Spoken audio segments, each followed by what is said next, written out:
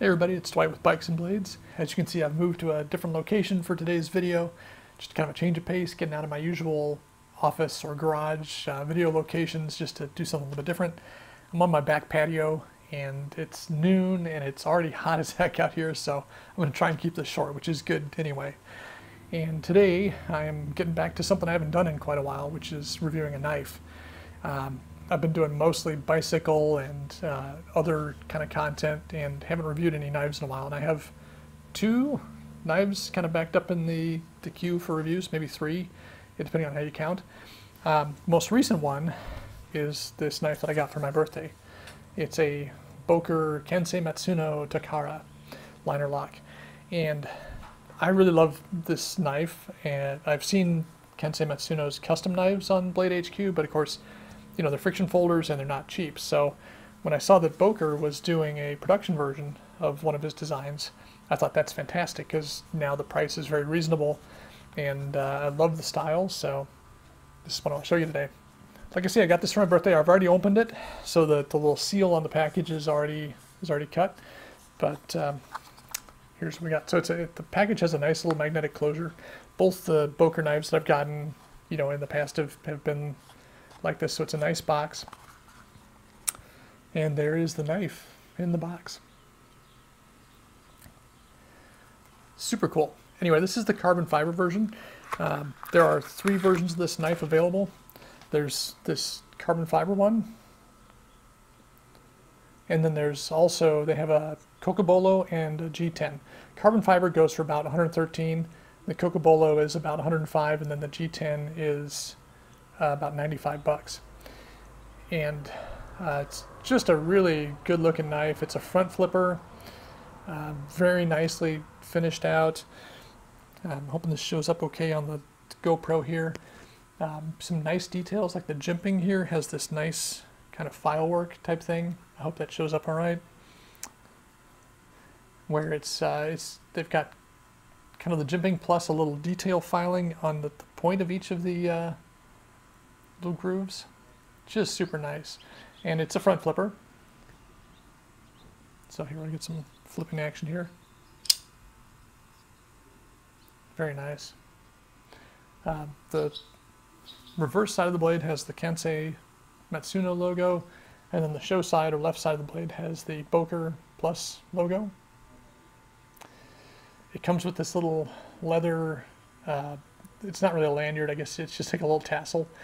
And it's kind of cute, but that's something I'm actually probably going to take off the knife just because it's like craft store grade chrome tanned leather, and it looks a little cheesy, and it's just kind of, it doesn't really have a lot of, the way it drapes and everything is just kind of goofy. And it's not particularly useful as a lanyard either, so I'll probably take that off and replace it with some paracord or something. But really a cool looking knife. I love the style of this knife. The Wharncliffe blade shape is really cool. It's very much the kind of thing that I like. I like the Wharncliffe style, sheep's foot style. And, you know, because it's a front flipper, when it's open, there's nothing sticking out. There's no flipper tab, no burrs, nothing sticking out in your way. In the hand, the jimping is in the right place.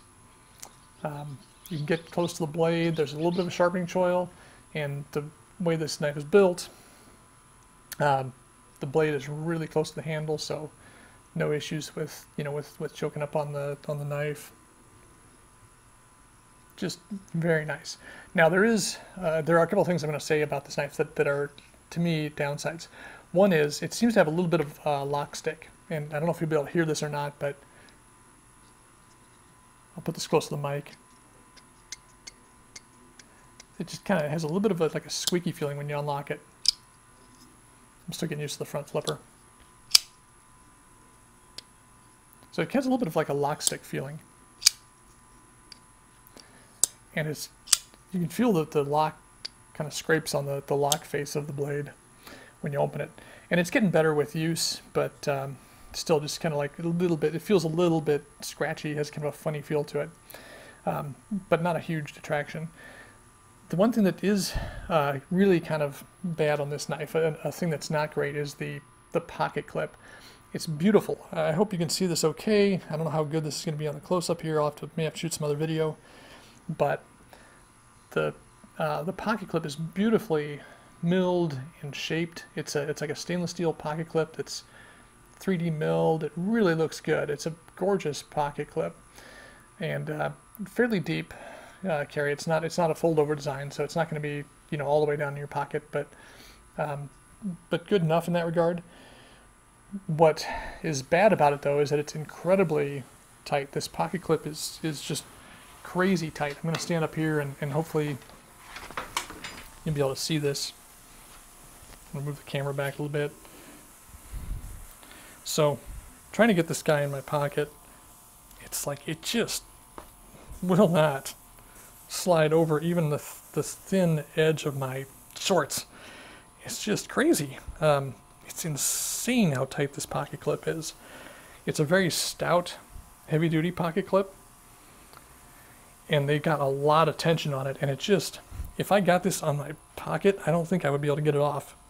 It's just crazy. So I'm going to have to disassemble this knife right off the bat and clamp the pocket clip in a vise and bend it to open it up a little bit, because it's just unusable as it is. It's just insane. I don't know what they were thinking with that. Like I say, it's gorgeous. It looks great, but geez. Yeah, so I'll shoot some video of me trying to get that thing bent into a shape that's more usable. But otherwise, just, man, what a cool knife. Just really good looking. The carbon fiber is nice. The scales are, you know, fully contoured. It's not a flat carbon fiber scale. It actually has a curve to it. The fit and finish, like on the back here, the spine backspacer, is really nicely finished off. There's like no perceptible edges between the liners and the backspacer. And again, I'm hoping this shows up okay. I may have to shoot some more close-up video later. I'm not sure how good this is going to show up on the GoPro up close, but that jimping is just beautiful. I like the little window in the blade through the ricasso area there. They've got like a little, like a thumbnail nick, I guess. Not really useful as such, but just really pretty.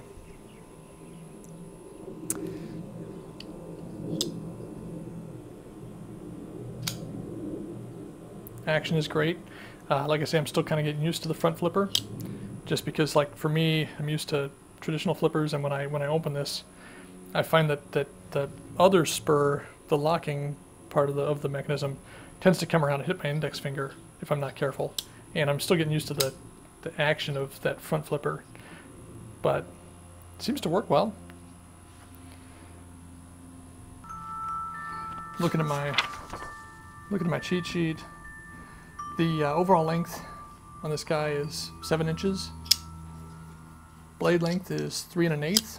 Blade width 0.875. I guess that's the height of the blade, really. Thickness 0.12, so it's just under 1/8 of an inch thick. It's D2 steel, flat grind, satin finish. Handle is 4 inches. Handle width is 1. They have a typo here. It says 1 foot. It's 1 inch thick. I think that's the height of the handle. The actual thickness is considerably less. I'd say it's closer to, it's under ½ inch. It's more like 3/8 or so handle thickness.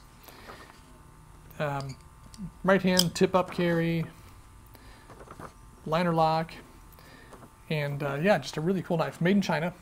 I know that's kind of a bit of a, you know, sticking point these days, but yeah, it's like most things of the knife genre, it's made in China. Oh yeah, one final thing that I want to mention too. Back of the blade, the spine of the blade is really nicely radiused. And again, I'm going to have to probably get some close-up video of that indoors. But man, just what a pretty, beautiful, nice design. It's nothing weird. It's not a gas station knife. It's just very elegant, very nice, great shape. Looks traditional and modern at the same time. So, really excited about this. I've just got to fix that pocket clip. Anyway, like I say, I haven't reviewed a knife in a while, but I'm hoping to get back out here. I got this. I've got CGRB Gobi and also a Bestech Barracuda that I have to review. So hopefully I'll get those reviews posted here soon. And if you enjoy the knife content, please let me know. I never know quite what to focus on, bicycles, knives. I think I have a bit of both audiences, you know, in my subscribers. So if you prefer one or the other, let me know, and I'll know what to focus on. But Boker Kansei Matsuno Takara.